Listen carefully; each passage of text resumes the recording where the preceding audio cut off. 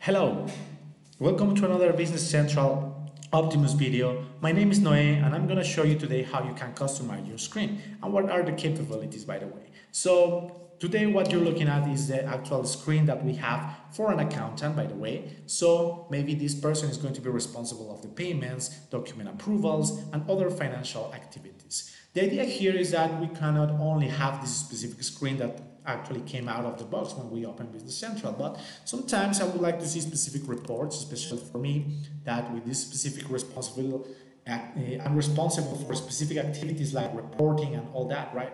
So what I want to do is look for my reports that I want and I just can add it immediately to my screen. Let's just bookmark, for instance, this specific balance sheet option or the trial balance that are actually very important for me. So, well, once you have bookmarked these options, well, they will be appearing here. Not only that, but if I especially click on the specific personalized option that we have in the settings menu, we are going to be able to actually clear any personalization that you have. Well, not only that, we sometimes need to add, delete, or move. But how in Business Central we can do so? Well, once you are personalizing your screen, the idea is that you have different options like hiding, and then immediately this option will be then disappearing.